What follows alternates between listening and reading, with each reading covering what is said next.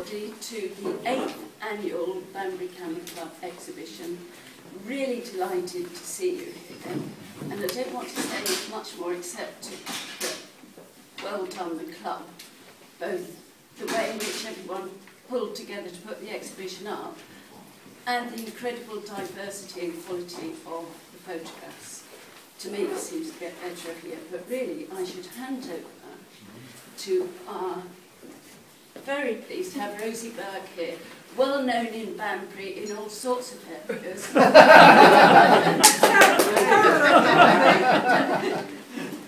Superb graphic designer, lovely photographer. I'm sorry she hasn't put in any of her moving pictures, but maybe we'll see some days later. Photographer in her own right, and very successful. And if you watch Country File, you'll have known that they actually chose Rosy's print as the judge's favourite print. 2005. 2005, so she's up there at the top. And I will hand over to Rosy.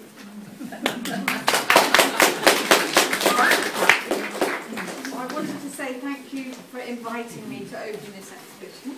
Very, very nice, because I spent a lot of years coming to Camera Club, and I can even remember when you were at Banbury School and I was a young thing. Andrew's laughing now. I was a young thing too. We were all young things, and so I even went there before I started coming here, and coming to Camera Club taught me so much about composition and colour and quality and cropping and all those sorts of boring sounding words, when really I just wanted to be artistic and do whatever I fancied. But it was so useful what I learned from coming to Camera Club. I want to congratulate you all, because I think this is a smashing exhibition, and every year it's got better and better, but this year it is really superb, and the quantity and the quality is astounding, completely wonderful. And I've marked 18 pictures of my favourite. I wanted to say thank you all for your talents and for displaying them for our enjoyment, really, because coming to the exhibition as a visitor gives people so much pleasure. And I think I love exhibitions with quantity. I don't like white space. I want to see lots of art and artwork and photographs, and this is exactly what you can see here, just masses of talent. It's great. And thank you to all the souls that put it up, because I know what hard work it is. And my favourite job I didn't do this year, which is trying to get the dust out, which is totally infuriating. So yeah, congratulations to all of you. The things I learned at Camera Club have been a great help to me, because after winning the Country File Judges Prize in 2005, for the past 3 years I've been a judge of it, and so last year it was 65,000 pictures between 8 of us, and this year it was 55,000 pictures between 8 of us, and it takes from 8:30 or 9 o'clock in the morning till 7 o'clock at night to go through that massive quantity of pictures. And if these pictures had been in there, I would have been a much happier bunny than the grumpy old woman that I was. No. Oh, okay. Because, as I say, when they do interviews sometimes on camera, please join your local camera clubs, because there's so much to learn, there's so much interest there. And just knowing those sorts of things makes a difference between a snap and some really fantastic piece of art, but you all know that from going to the competitions. So yeah, this year we did that quantity of pictures, and last year the calendar raised 1.2 million for BBC Children in Need, which is amazing, isn't it? Just a fantastic thing. So I just want to say how much I've enjoyed this exhibition. I should come back when it's quieter and go round again, and no doubt find more than 18 pictures. So yeah, thank you all very much, and thank you for asking me to open such a wonderful thing.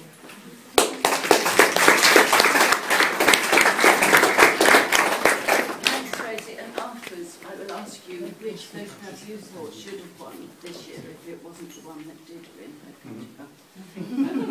So now I would thank you. I'd like to introduce Carol Nadine from Katherine House Hospice. for whose benefit this exhibition is being held, as you will have read, that the sale of prints here, the money goes in the main to Katherine House, and last year we managed to raise nearly £1,000. We're hoping we can raise it a bit further this year. Kathy.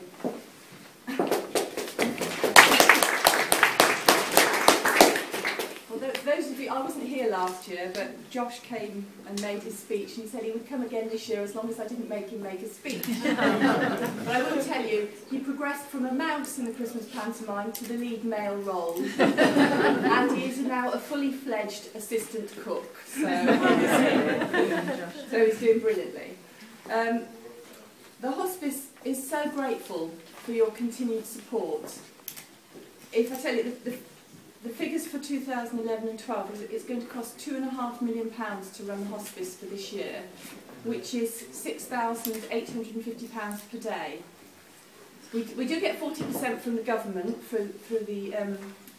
by the NHS, which means that we have to raise £1.5 million ourselves, which is £4,100 a day, and events, we couldn't do it without events like this and your continued support. This year we've opened 2 new family rooms and renovated the other 2 family rooms. So we have two single rooms which were in the corridor, which weren't ideal, and so now the inpatient unit is enclosed, and the new family rooms are absolutely wonderful, amazing size. You could actually have a family of 20 in there, I think. So, but they're wonderful rooms. We also now have we started a home nursing service a few years ago, and we now have a nurse contracted to work 2 nights a week. She goes into people's homes and looks after, gives the carer a night off and stays overnight, which is an incredibly valuable service because not everybody wants to come into the hospice, and some people just want to be at home. So it is an incredibly valuable service, but also it's another cost to the hospice. We seem to be as busy than ever on the inpatient unit, and Josh will testify to this as he's a cook, that we're continually almost up to capacity all the time, which again is a wonderful service, but just proves how valuable the service is. And we also have our clinical nurse specialists, which were, or should be called Macmillan nurses, but we have to pay for them now. After 3 years, Macmillan funding stopped, so we have to pay for them, and we've had them for over 10 years now. So again, they go into people's homes and help with advice on benefits and medication, and they're incredibly hard-working ladies and wonderful people as well. That's about it, really. But I'd just like to say thank you once again. Your exhibition has improved year on year. It's just amazing. I can't believe how many talented photographers there are in the area. I wish you every success with it, and I wish the Banbury Camera Club continued success for many years to come. And I hope you'll continue supporting Katherine House. Thank you very much.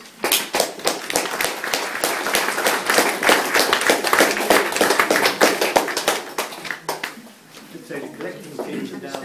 And the collecting tins are on the table. So if you're not going to buy a print, could you drop a piece of paper or in the collecting tubs? And I do happen to know there's another Katherine House fundraiser on Saturday evening at Tudor Hall. There is, yes. Which is Come Into the Garden or something like that, yeah. Which is music, chamber. It's music and prose words, yeah. By very well recognised actors and actresses. Yes. And I believe there are still tickets available. 811 866. Thank you. And if there are any light refreshments still available.